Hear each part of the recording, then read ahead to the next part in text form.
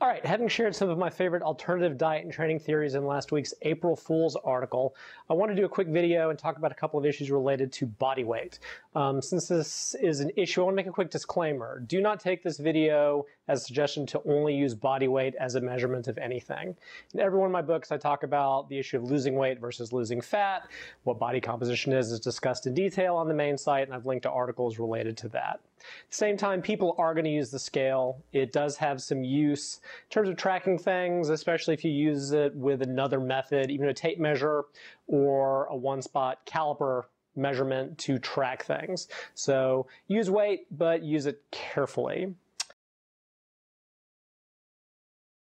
First thing I want to talk about is body mass index. The body mass index is an old measurement. It's a relationship of height to weight. In metric, it's weight in kilograms divided by height in meters squared, and you can use imperial measurements with a conversion factor.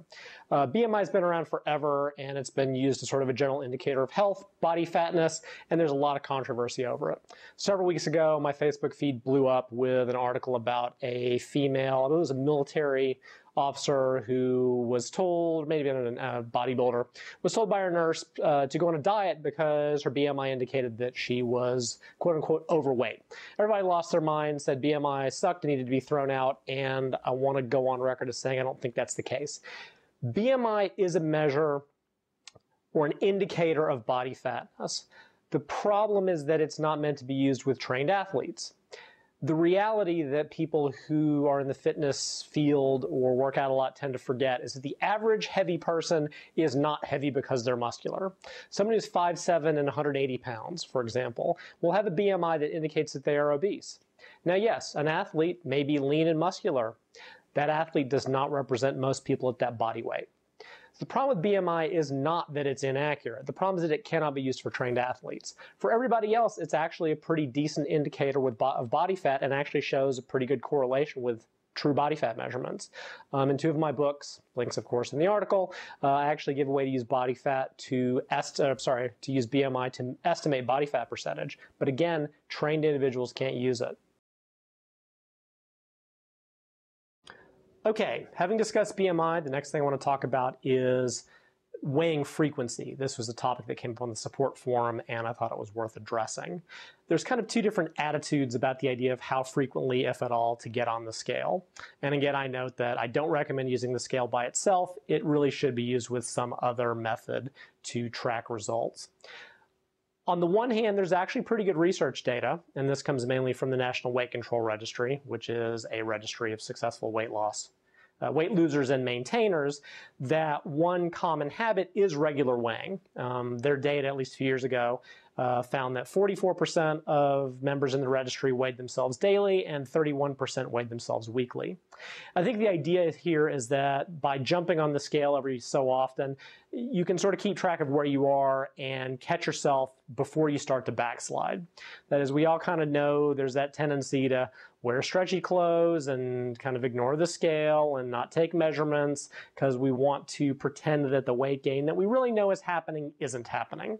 So by getting on the scale every once in a while, you can sort of stop problems before they start and know when you need to get a little more serious about your food intake or your activity. On the other hand, there is this idea that getting on the scale too frequently can cause even more problems than it solves. And I don't disagree, but that has more to do with the way people tend to use frequent weighings.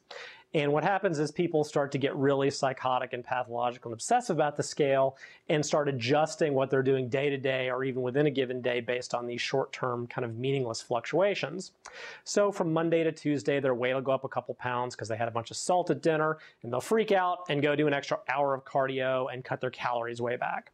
And then from Tuesday to Wednesday, the weight will go back down, and then it's time to celebrate, probably with a piece of cake. So what happens is they're using these short-term fluctuations that really don't mean anything and letting it drive them crazy and change their plan or change their daily eating and diet habits. And clearly that's a bad thing. It is worth kind of noting in this regard, there's a study, and I've linked out to it below, that was looking at the issue of the freshman 15 in female college students. And what they did was they figured that by analyzing scale measurements over a 7-day span, they could kind of eliminate these random fluctuations.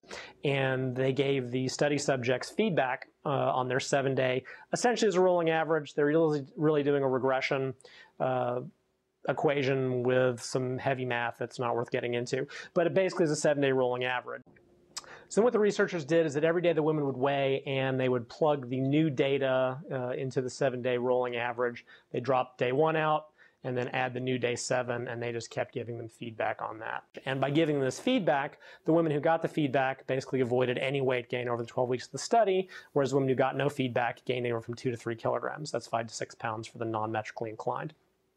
So again, we've got this issue where weight gain and using that feedback usefully to sort of steer things on a week-to-week basis can be useful, but if you're using it on an hour-to-hour basis or a bowel movement-to-bowel movement basis to decide what you need to eat or what kind of activity you need to be doing, that's when it gets pathological. So weigh regularly, measure regularly, just don't get crazy about it.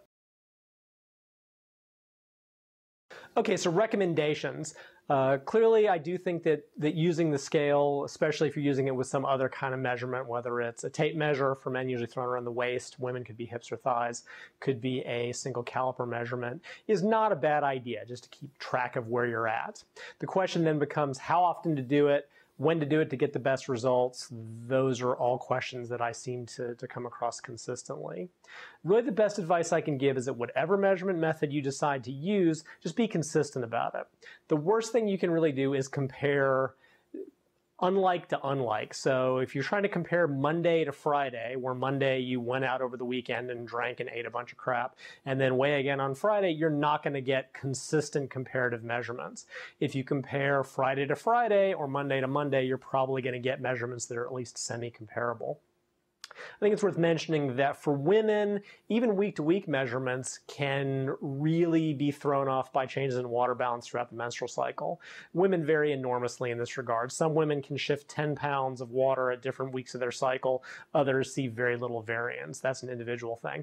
But if you've got a woman who is really sensitive to water weight gain during their cycle, comparing body weight in week 1 of the menstrual cycle to week 3 is just not going to give you useful measurements. They may have to even be comparing month to month. So they're comparing week 1 of January to week 1 of February and week 2 of January to week 2 of February to see any kind of reasonable, accurate measurements.